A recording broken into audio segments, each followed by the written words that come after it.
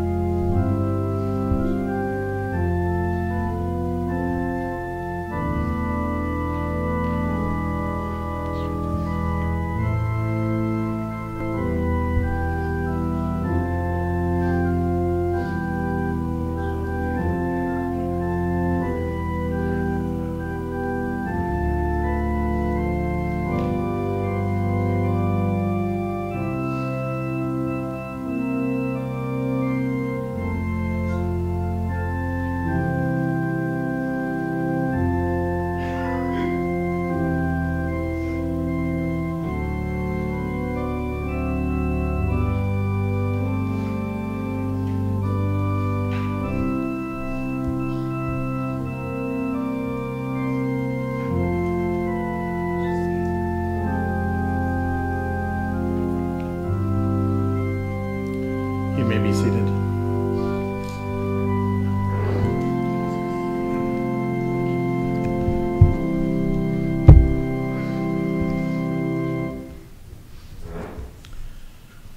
Friends, family, dearly beloved, we welcome you here this beautiful, beautiful Saturday morning for funeral services for Jennifer Lee Brockbank Ward. The family prayer was offered by Merrill Brockbank. We'd like to thank family friends for their attendance, whether they be able to join in person or streaming online. We thank you for your time and for honoring Jennifer and the friendship that you have with the Brockbank and Ward family. We also like to thank Sister Sherry Labuti and Sister Cindy Dupay for helping bring the Spirit through music to our meeting today. We will begin our meeting by singing hymn number 117, Come Unto Jesus, after which Brother Mikhail Dietrich will offer our invocation.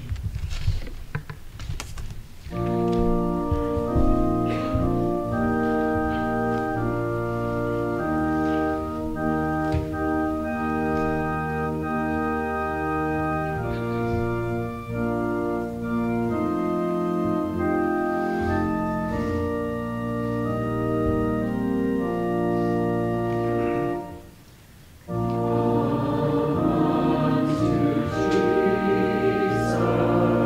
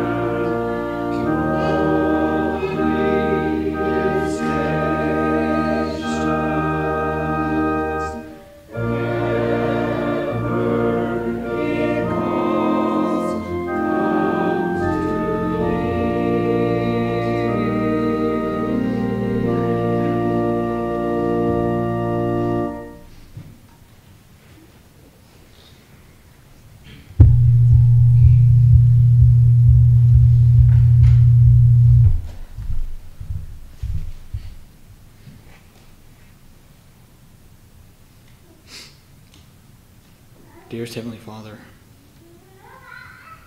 our hearts are heavy with grief and gratitude for all those who have come forward and shared their love and support for Jennifer. We're grateful for the opportunity today to gather together and to remember her, to celebrate her life.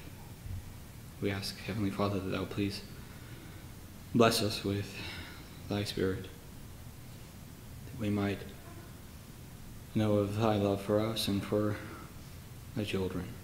We ask, Heavenly Father, that thou please bless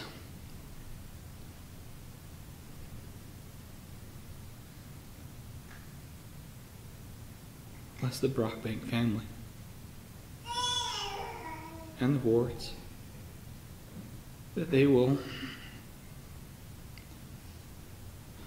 receive comfort, that they will know of the great love that we all have for Jennifer.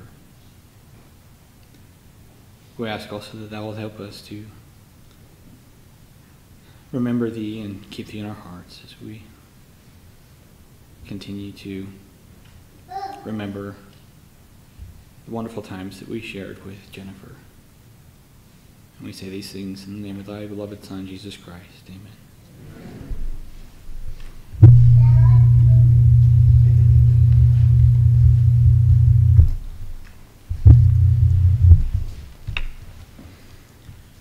Thank you, Mikhail.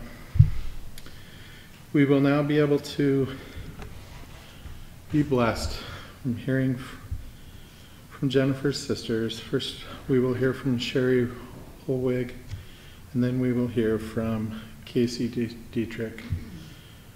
Following Casey's remarks, we will have a special musical number by a family friend, some family friends, Jane and Sherry Labuti, entitled Softly and Tenderly, accompanied by Matt Christensen.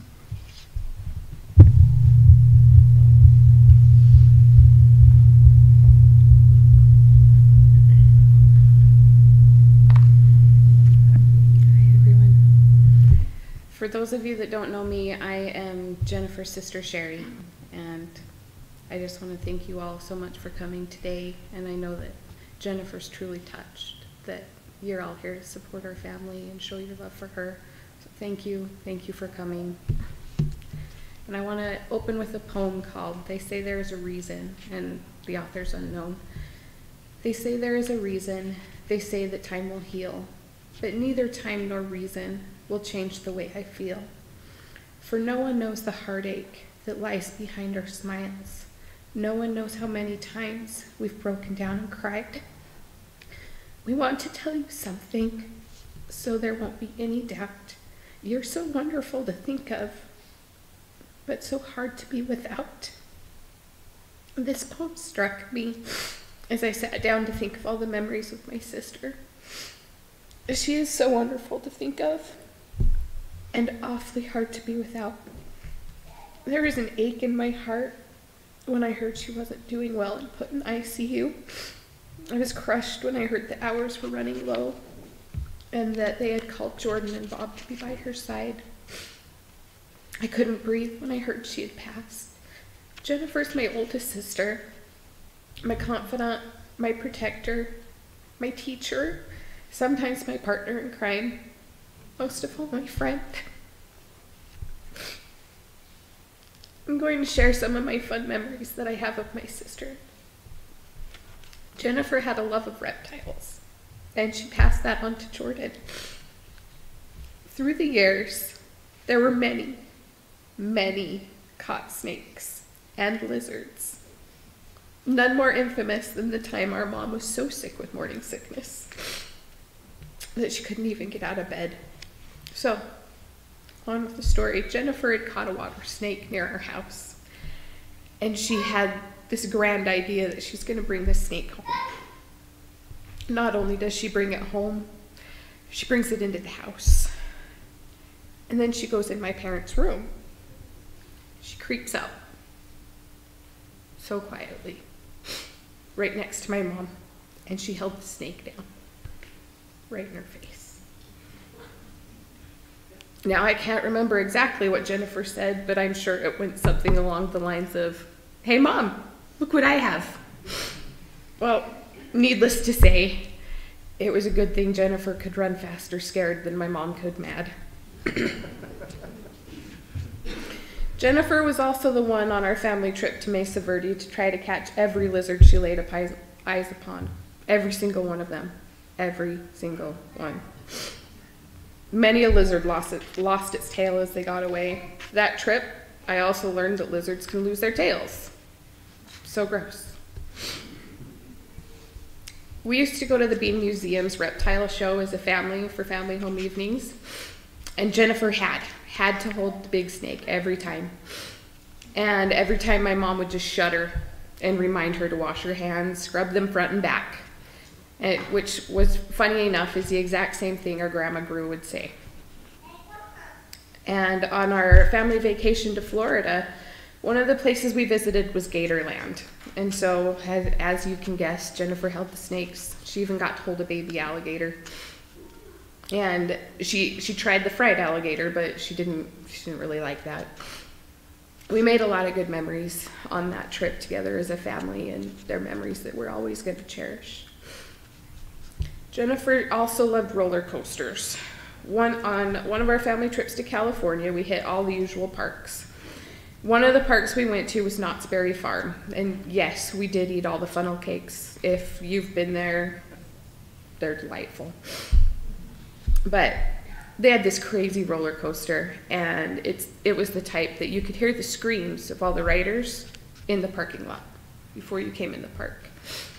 But we found that roller coaster and rode it 3 times in a row. And Jennifer had a smile ear to ear all 3 times. She just loved roller coasters. On the last day of this family vacation, we all went to the beach, and we played for hours in the ocean and in the sand. Well, I'm the redheaded child of the family, so I sunburned horribly. The worst sunburn I have ever had in my life. It made me sick. It was so bad. And we had to make the drive home the following morning. So in our Chevy Astro van with, the red seats, and I matched. I was very red. Jennifer made sure I had the AC vents pointed at me, and she kept checking on me throughout the ride. And every time we had to hit a rest stop, it was peel myself off the seats, and it was excruciating, but my sister was there with me every time. And the ride got too long to get all the way home, so we ended up stopping in Mesquite, and like I said, I was so sick with that sunburn.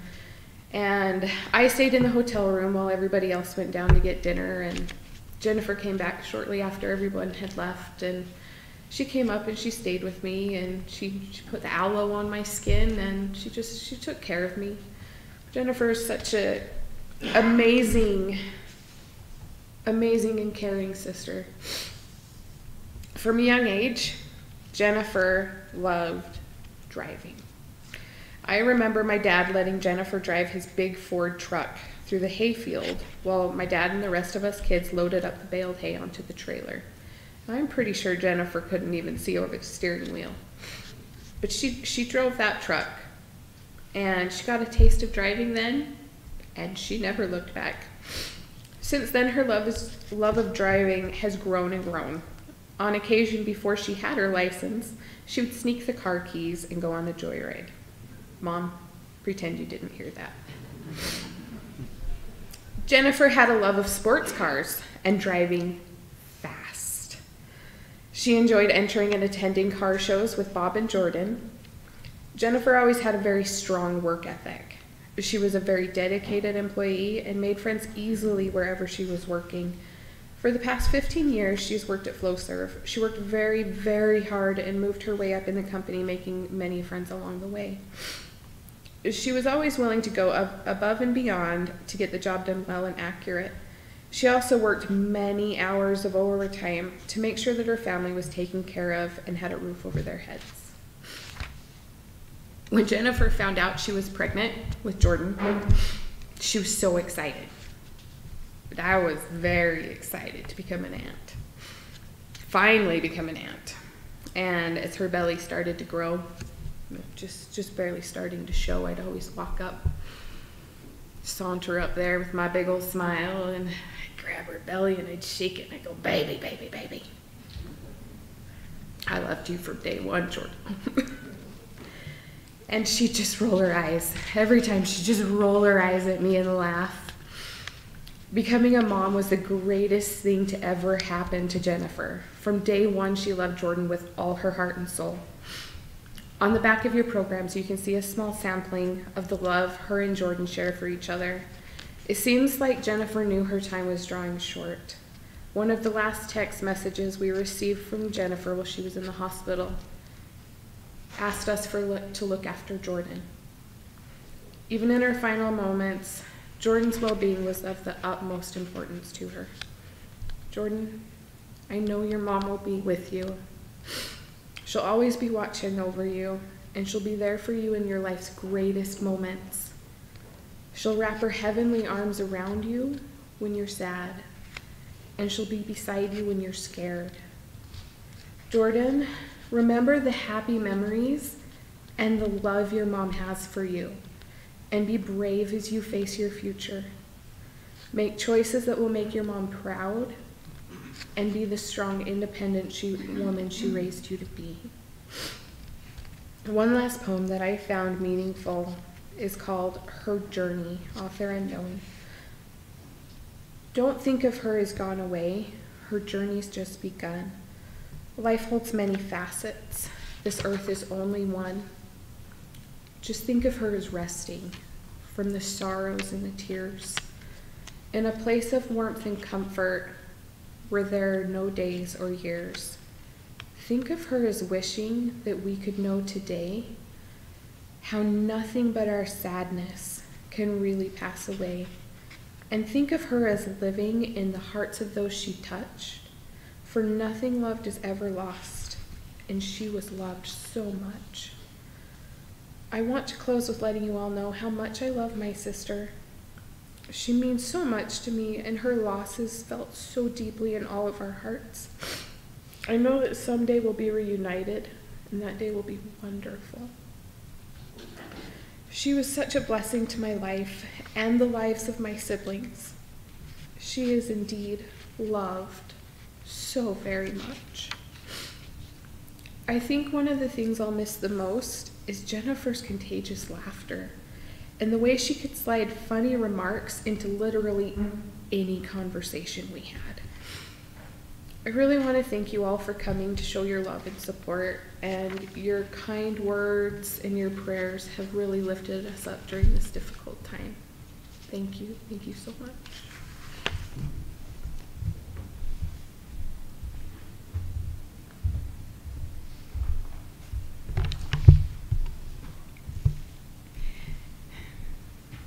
I don't think I can look up at everybody very much. It means a lot with how many of you came to show your love for Jennifer. I'm Casey, Jennifer's other sister. And I want to start off by sharing why we had some gum on the table in the foyer. One of my favorite stories about Jennifer was from when she was small, when she was only about 4 years old. And she was walking with my mom and grandma. They were walking on a busy public sidewalk when she suddenly had fallen behind. As they turned around, they saw Jennifer on all fours on the ground trying to bite the chewed up gum off the sidewalk. We would always tease and remind her how disgusting that was. We were never gonna let her forget. I can't look at a pack of gum and not think about her. She always had gum with her, in her purse, in her desk, and in her car. Jennifer was 10 years older than me. Growing up with her as an older sister was magical. Looking back now, I realize how truly blessed I was to grow up with such a special big sister. I always felt included. From letting me tag along and drag my towel with her to sunbathe with her and her friends in the backyard, to all the special activities she did with me. Nothing was as cool as having a fun older sister that would drive my friends and I around. We had many trips to the gas station where we would fill up on treats, many Saturday morning runs to pick up breakfast at McDonald's, and more trips to the dollar store than I can count. Jennifer had a gift for fantastic hairstyles. Some of my most favorite pictures from grade school where my hair looked amazing, and you can tell that that style used half a can of hairspray, were all her. I can still remember the love I felt sitting in the bathroom while she would style and spray and style and spray. From all of her many big and small acts of kindness, I knew that she was there and that she loved me.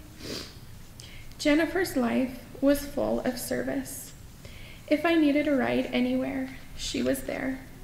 Emergency ride to the airport, she was there. Realizing that my driver's license expired and I needed a ride to renew it, she was there. No questions asked, and always with a smile. She was always willing and always there. And she could be any Google Maps estimated time of arrival. There was more than one occasion where, as a young married couple with small children, that money was tight and there wasn't much left for groceries. When she found out that we were struggling, she immediately showed up with groceries and candy for the kids and wanting to know how else she could help. Jennifer would give a loving rebuke where she would scold me for not coming to her and not letting her know that we had needed help. She was always there and always finding a way to make you feel loved. Jennifer was thoughtful in all of her actions, and she was the very best at picking out presents. Our grandmother loved hummingbirds, and because of that, they have always been one of our favorite things and have always been very special to us. Every birthday, she would search and find such neat things with hummingbirds on them for me. She put so much thought into everything she did for others. Jennifer had a love for family history. She would spend hours on Family Search and Relative Finder. She loved reading stories about our ancestors and adding pictures to the family pages of loved ones that had passed away. Her enthusiasm for it was contagious. I loved sitting with her and going through our family albums and having her tell me stories about our grandparents that I had never heard. Anytime she found something new, she would call, so excited and eager to share what she had learned. Family was so important to her. Jennifer loved others with her whole heart. You could just feel it being around her. Her laugh was infectious, and she had a mischievous side, especially when helping her nieces and nephews get into trouble. But there was nothing in the whole world more important to Jennifer than Jordan, her daughter. Getting to become a mom was her greatest joy. She loved to tell others about Jordan and all her talents. Jordan, I know your mom will always be close and watch over you. As I was searching for comfort after Jennifer's passing, I happened to pass by a book about one of my favorite primary songs at the store, God Gave Us Families by Matthew Neely. Once home with my book, I sat flipping through the pages and was immediately struck with the message in the back of the book. It talks about the importance of families. Heavenly Father knew we would have the greatest joy if we came to earth as part of a family, and he showed his love for us by making that part of his plan. In fact, it is the central part of his plan, which means that all other parts of the plan depend on the family. He even made it possible for us to live with our families forever, even after we have finished our time on earth. In other words, families have existed forever, and they will continue to exist forever. I am thankful that I was blessed with Jennifer as my sister. Jennifer was one of my biggest cheerleaders through success and always there to lift me up through disappointments. I'm thankful for Heavenly Father's plan and the family He gave me. The last line of the primary song reads, "God gave us families to help us become who He wants us to be. This is how He shares His love, for the family is of God." I would not have grown into the person I am today without Jennifer's presence throughout my life, and I look forward to the day when I will get to see her again. We have received such an outpouring of love and support, and I want to thank everyone for all their prayers through this challenging time. It has meant so much to hear your stories and memories and love that you shared for Jennifer. She really has touched all of our lives. Thank you so much.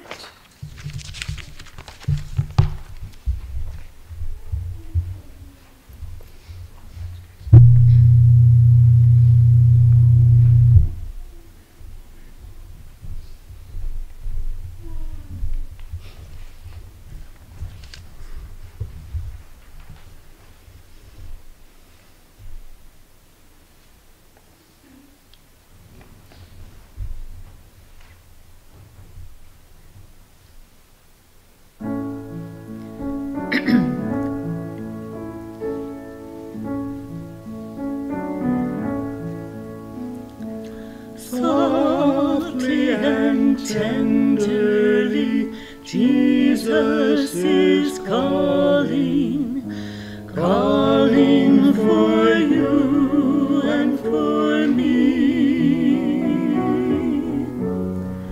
See on the portals, He's waiting and watching, watching for you and for me.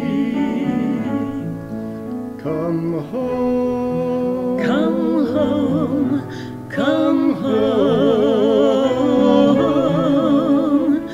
Ye who are weary, come home. Earnestly, tenderly, Jesus is calling, calling, oh dear one, come home.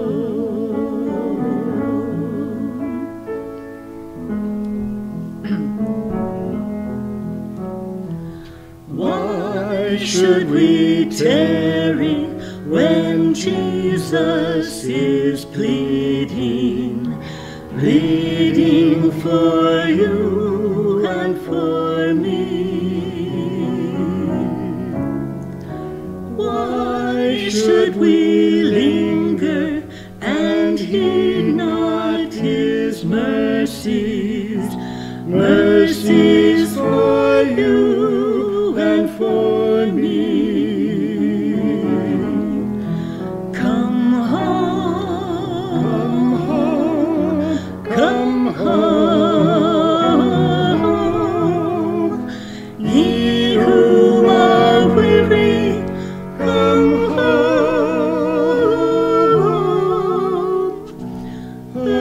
Earnestly, tenderly, Jesus is calling, calling, oh dear one, come home.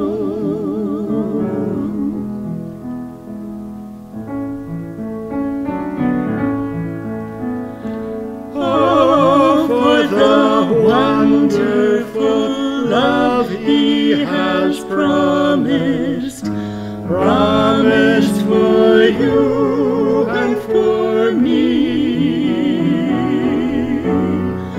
Though we have sinned, He has mercy and pardon, pardon for you and for me. come home, Come home, come home.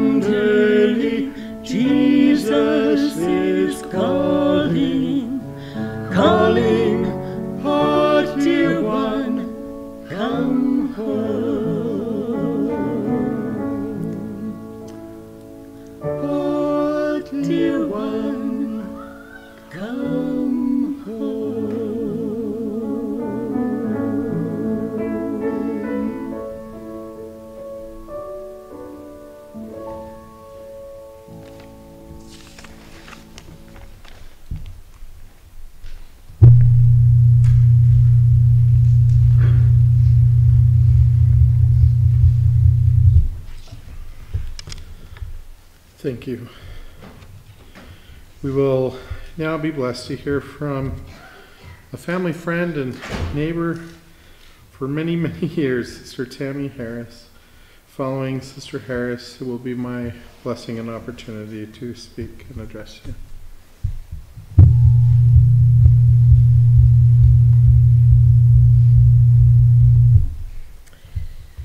In September of 1981, we met the Brockbank family.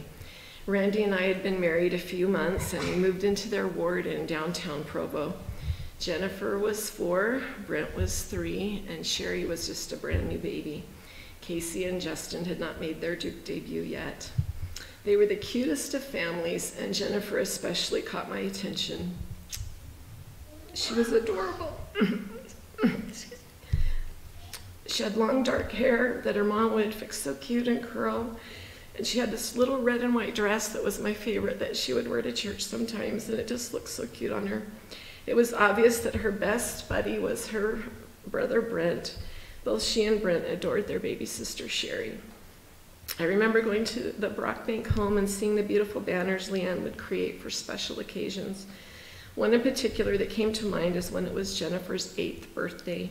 A large banner was strung across their living room. There were helium balloons, and little Jennifer was all smiles and eyes. The Brockbank girls have the most beautiful eyes. As I wished her a happy birthday, who was right beside her? Jennifer's sidekick, Brent. A year later, we moved from that neighborhood here to Harbor Park. We missed our association with the Brockbanks, and imagine our delight when 2 years later, Merrill, Leanne, and their family moved in right next door. This time, Jennifer was 11, and Casey had joined the family, and Justin would join the family in a couple more years. What a joy it has been to know them through the decades. When Jennifer was 13, Randy became her bishop. He got a kick out of it when she would refer to him not as Bishop Harris, but Randy. She wasn't being disrespectful.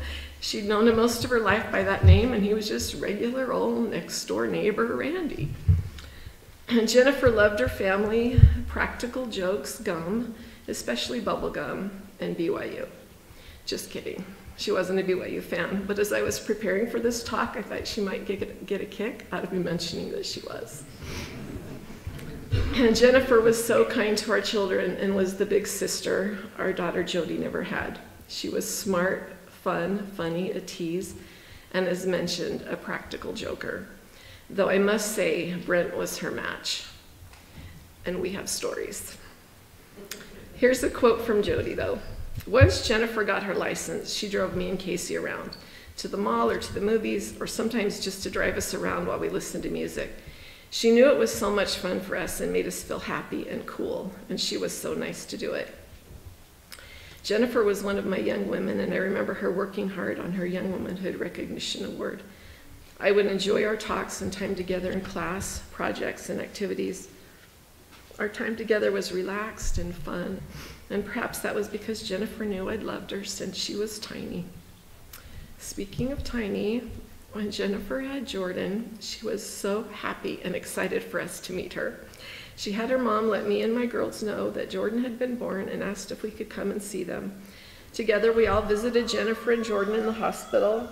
I remember walking into the room, and Jennifer was beaming. She held Jordan out to us, kind of like this, and showed us every darling feature from her cutest nose to her tiny toes. She loved Jordan so much and called her Tiny. She looked at Jordan with nothing but love. Jordan was a tiny piece of heaven for her. Jennifer had the blessing of knowing and being loved by 2 sets of grandparents. I imagine a joyful reunion there, even though we have felt such a loss here. Elder Holland has said how joyful it must be for that person, other loved ones, and the Lord himself to have a joyful reunion beyond the veil. Jennifer had a testimony of her Savior Jesus Christ in the gospel, which I believe has only grown since she passed through the veil. She had a love for temples and took Jordan to the Payson Temple open house where their picture was taken together. In the book, One Breath at a Time, Gabrielle Shiozawa describes the depth of her heartache when her young father died. She was about the same age Jordan is now at the time of his passing. In the chapter titled, What They Didn't Tell You, she says, quote, "Here is what they don't tell you about grief. It doesn't get easier. You don't stop missing them. It doesn't get any better. But here is what does happen. You get better. If you let it, this can become the most spiritually sanctifying time of your life. You will be in immense pain, but you can also know immense peace. The two can coexist. In 2 Corinthians 5:17 we read, "Therefore if any man be in Christ, he is a new creature. Old things have passed away. Behold, all things become new." You are a new creature. We are new creatures. You are experiencing a minute facet of what our Savior suffered through. You think you have been buried, but instead you have been planted. And my dear friend, you are going to bloom. Close quote. Jordan, Bob, and the Brockbank family. I don't know how ministering angels are assigned or if they volunteer or how it all works. I do know that the power of our Savior's atonement, ministering angels can help us bloom through our grief instead of being buried by it. I'm certain that Jennifer is closer than we know. Elder Boyd K. Packer has said there is no distance in death. On occasions we can see, and on more occasions we can feel those who have gone beyond. From the book of Romans, chapter 8, verses 35, 37, 38, 39, we read, "We know that nothing can separate us from the love of God. Who can separate us from the love of Christ? Shall tribulation or distress or persecution or famine or nakedness or peril or sword? Nay, in all these things we are more than conquerors through him who loved us."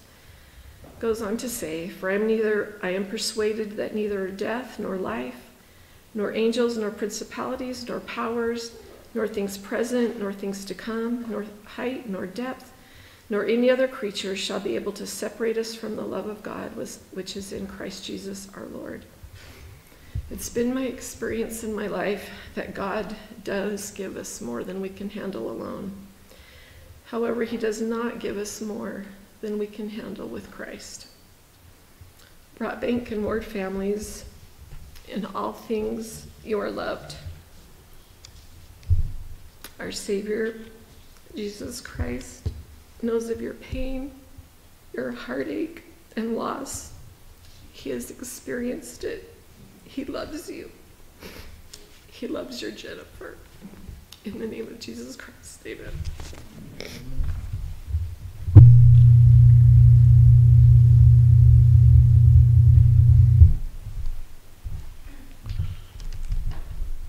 That was beautiful. We've been blessed and borne witness of the love that the family and friends have shared and felt for Jennifer and her example and her experiences throughout life.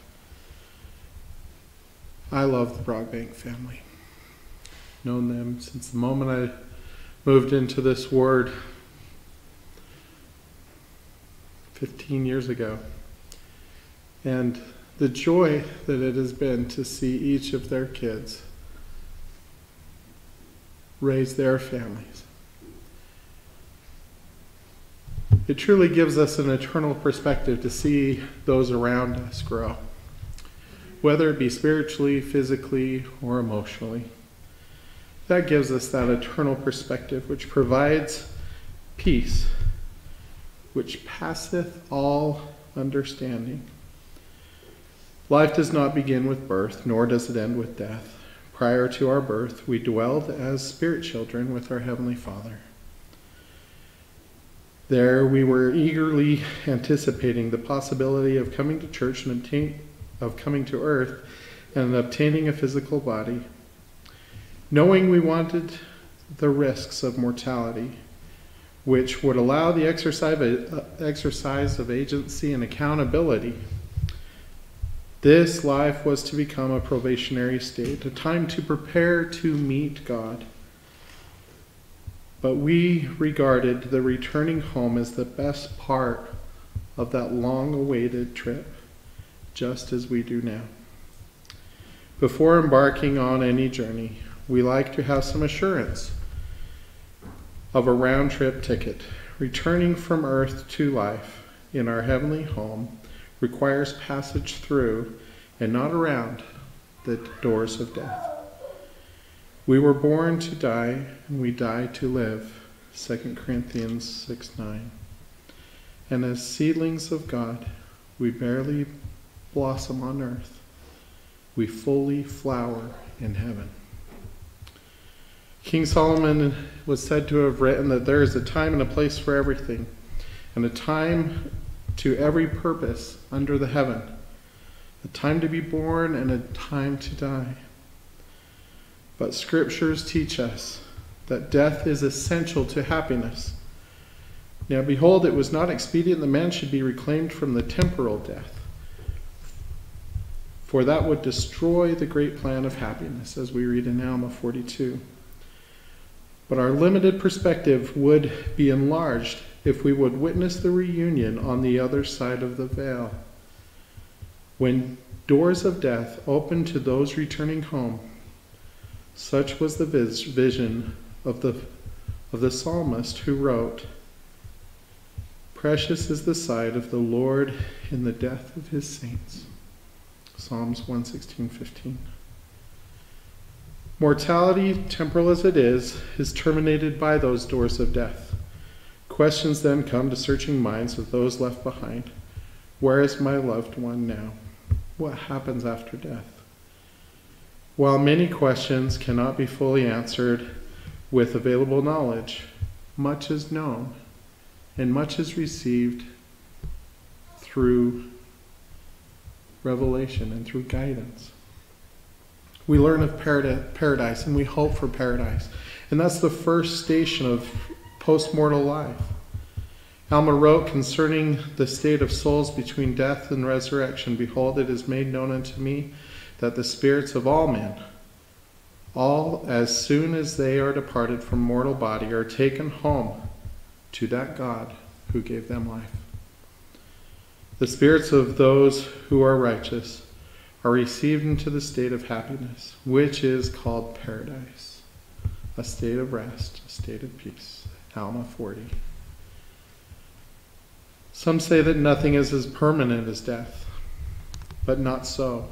The grip of physical death is temporary. It began with the fall of Adam, and it ended with the atonement of Jesus Christ.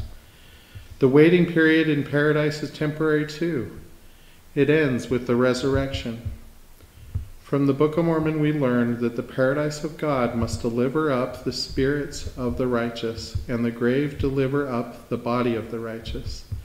And the spirit and the body is restored to itself again. And all men become incorruptible, immortal, and they are all living souls.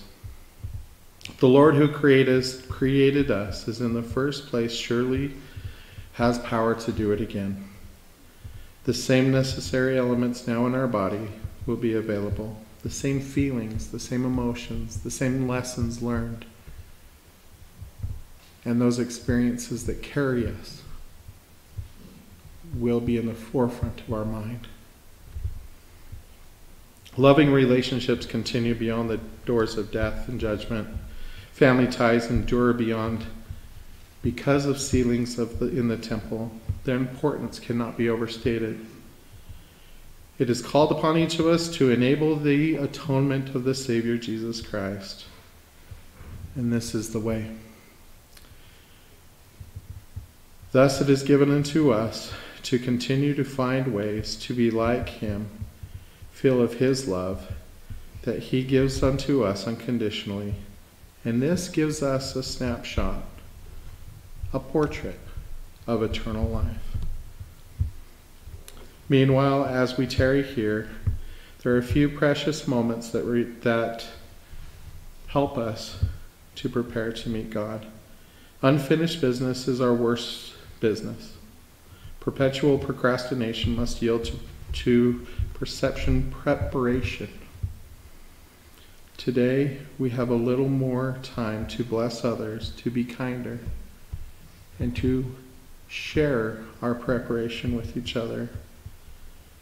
Be compassionate, quicker to think, and slower to scold, more generous in sharing, more gracious in caring. Then when our time comes to pass through the doors of death, we can say, as Paul did, the time of my departure is at hand. I have fought a good fight, and I have finished my course, and I have kept the faith. 2 Timothy. We need to look upon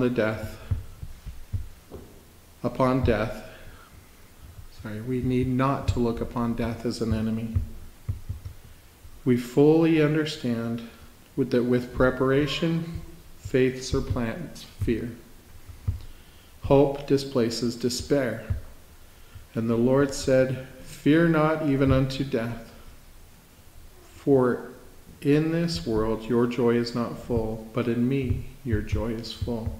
D&C 101. He bestowed this gift, peace. Peace I leave with you, and peace I give unto you. Not as the world giveth, but as I unto you. Let not your heart be troubled, neither let it be afraid. John 14.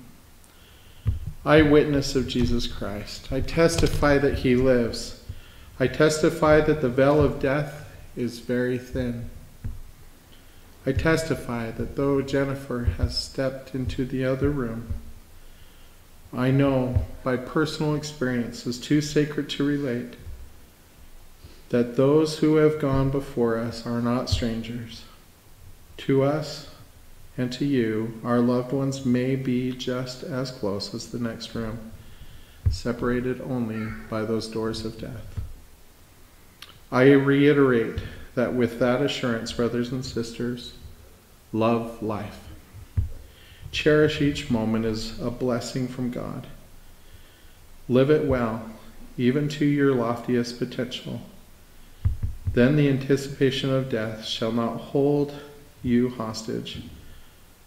With the help of the Lord, your deeds and desires will qualify you to receive everlasting joy. Glory.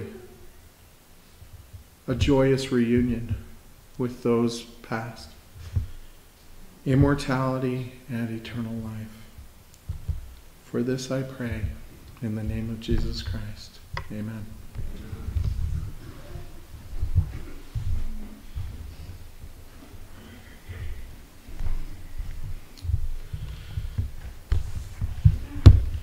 Our closing hymn will be hymn number 293, Each Life That Touches Ours for Good, after which Uncle Reed Grew will give our benediction.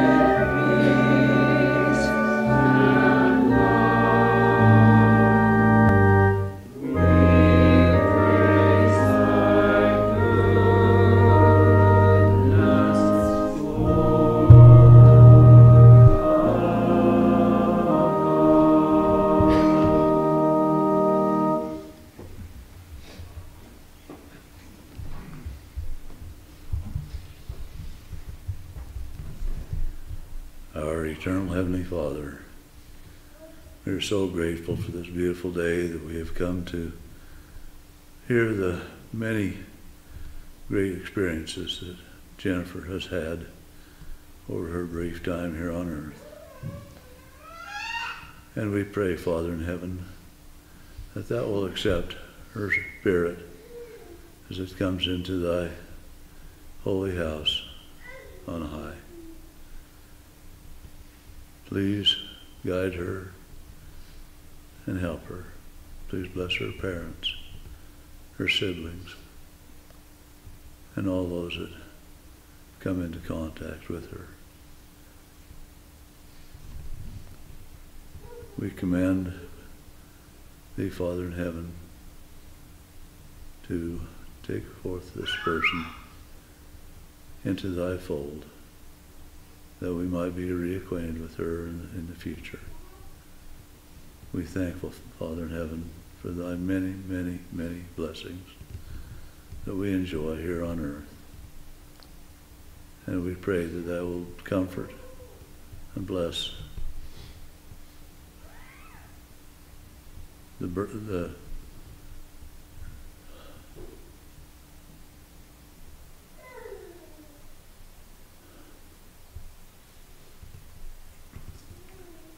will bless the Brockbank family in the future, that they will look forward to this reconciliation. We thank thee for thy many, many blessings, Father in heaven, that we enjoy each and every day. And we thank thee for them, and we end this service that has been held for Jennifer Lee Brockbank, that she might always be remembered by thee and by the people that have attended this funeral today. And we do these things in the name of Jesus Christ, our Lord and Redeemer. Amen.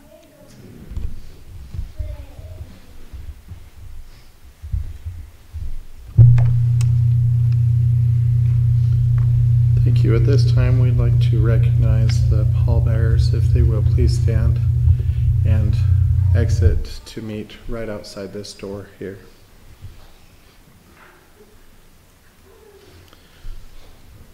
Will the audience please stand?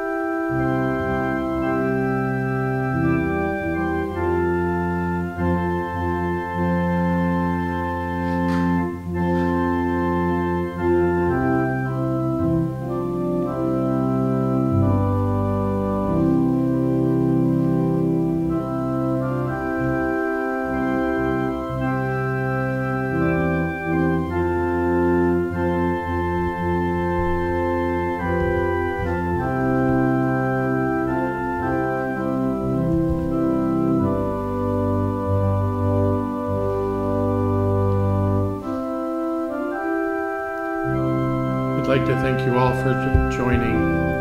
The interment will take place in the Provo City Cemetery.